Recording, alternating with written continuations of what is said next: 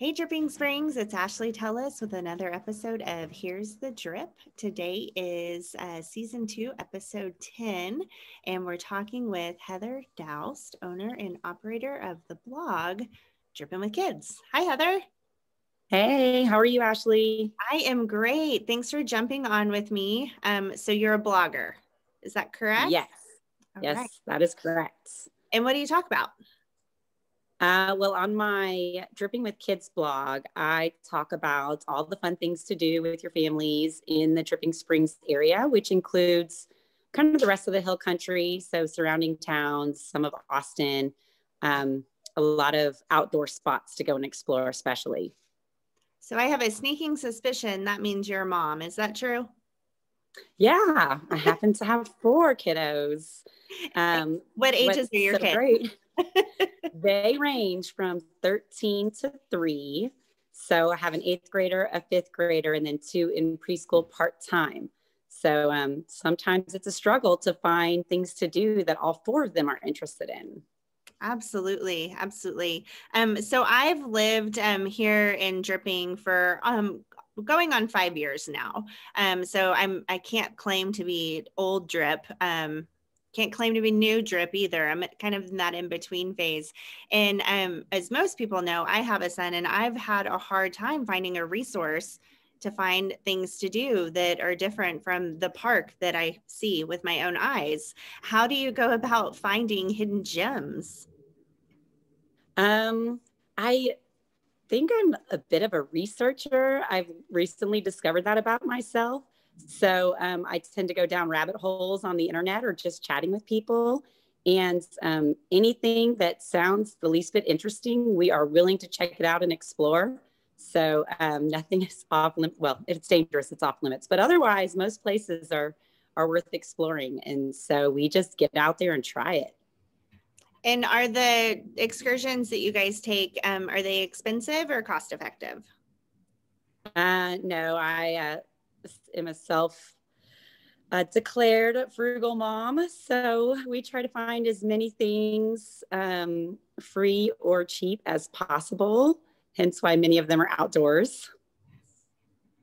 Well, thank goodness we're in Texas where, the weather's pretty darn nice. 10 months Most of the time. Year. Yeah. Mm-hmm. Yeah. We're pretty fortunate for that. So what is your website, the blog address, the web address? That's what I'm trying to say. It's drippingwithkidsblog.com. So dripping with kids can sound a little funny as a name, but since so many of our neighbors lovingly refer to our town as just Dripping or Drip, I figured we might be able to figure out that means Dripping Springs. I feel like an outsider might think that you have like a million children. It feels that way. Yeah. I would imagine 4 can feel like a million sometimes. Sometimes. Yeah.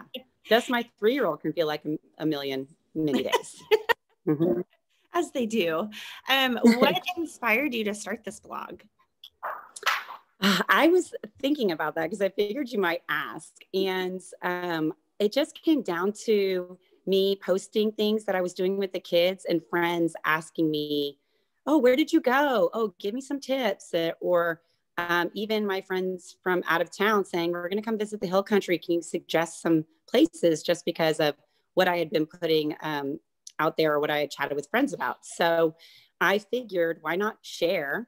And I love to write. I like to just take everything out of my brain and put it on paper or, put it in the blog. And so I just kind of combined that interest and that passion with what people are asking about. So you get the question of what should I do in Drip a lot then? Is that right? Mm-hmm. Yes. Or, sometimes Wimberley or Lake Travis, just in the area. And when someone asks that question, what are kind of the top 3 that you almost always give right back to them to go check out? I'm big on the state parks. So we love Pedernales Falls and we love McKinney Falls. And this summer we explored Blanco State Park. That was really cool. Swam with some snakes. And this weekend we're going to go to Guadalupe River State Park. So I know those have a minor cost to them, but they're just so worth exploring.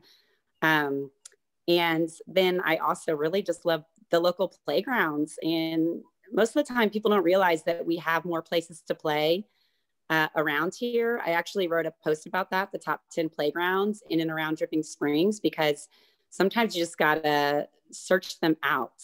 And Yeah, I don't not know to, that I like you could said. think of 10. I'm like, top 10. Mhm. Oh my goodness. I know. I was surprised too. And a few others have come up since then. So it sounds like everywhere you go is, what is that? It was like an ad slogan, like kid tested, mom approved. I think it was for like gummy vitamin or something. So I think Yeah, these maybe are that's a cereal. I maybe think texts. I'm not sure. I don't remember. But it mm-hmm. stands out. It sounds like Yeah. everything you write about is kid tested. Do you have a favorite of your kiddos that you could share? Like, is there a park that they always ask to go back to, or a place they'd like to visit? Well, we can walk to Founders Park now. So of course we love it there. And I've been out there recently and it's felt almost like Zilker in Austin because people are using the fields and flying kites and walking the trails. And especially now that some of the playground, some of the trails connect from the neighborhoods. So that's a big favorite of theirs. But also we love Windmill Run. It's not technically in Dripping, but it's not too far. And that's kind of like a hidden gem that we sneak back to occasionally. It recently reopened after Austin had done several shutdowns. So it's technically in Austin, but it's about a 10-minute drive or so for us from here. Can you elaborate a little bit? I've never heard of Windmill Run. Where is it? It's, and it might be a little bit more than 10 minutes, but not much. It's going down, I have to actually like map it, but it's going 290 toward Austin, a little bit past Graceland and in one of the neighborhoods there. And it's got a trail and it's got a big hill and 2 playgrounds. I mean, it's good for kids, old and young, honestly. Awesome. Awesome. Well, thanks for sharing an insider scoop. I almost hesitate asking because it's like, oh, you want to kind of keep some of it a secret, right? Like, I know I always hear people say, well, I want to be kind of the last person to move to the hill country, like, so we can shut the doors. That's enough. No more. I don't know if that's ever going to happen. I don't think so. I don't think we can stop it. Yeah. But I'm really excited to share this information with folks around town because, you know, it's really easy to find a opening brewery, distillery, winery, restaurant. You know, there's a lot of adult entertainment that it's just at the tips of our fingers to find. But for kiddos, we don't have a whole lot of resources. So I love what you bring to our community. And as a mom, I'm super grateful for it. Oh, thanks so much, Ashley. And speaking of the breweries, I did write something about our favorites based on kind of the kid-friendly perspective. So the focus wasn't on how good the beer is, although most of them are really good. It was more on how you can keep your kids entertained so you can have a conversation longer than 10 minutes. So I do have a post on my website about our top picks as a family for breweries and distilleries in the area. And we do enjoy them for sure. And before we sign off, let's hear that web address one more time. It's drippingwithkidsblog.com. And I just wanted to share that this year I'm going to have a series that I'm just starting this month called This Week's Hike. And we are going to highlight some of our favorite hiking places. And it is going to be really related to which age kids it's good for, why we love it. And I think it's going to encourage us, hopefully, to get out a bit more and explore even some more trails we haven't seen yet. Awesome. Awesome. Now we didn't cover this before, but I know that your family is working on a really big goal this year. I think there's a little color-coded sheet. Would you like to share your goal? We are trying to make it to 1,000 hours outside this year. So it's a lofty goal. Yeah. And one of my kids suggested that we go camp for like an entire month. I'm not buying into that one just yet, but yeah, we are just coloring in a little square on our tracker whenever we get outside. 1 square equals 1 hour, and we're going to make our way there. That's our goal.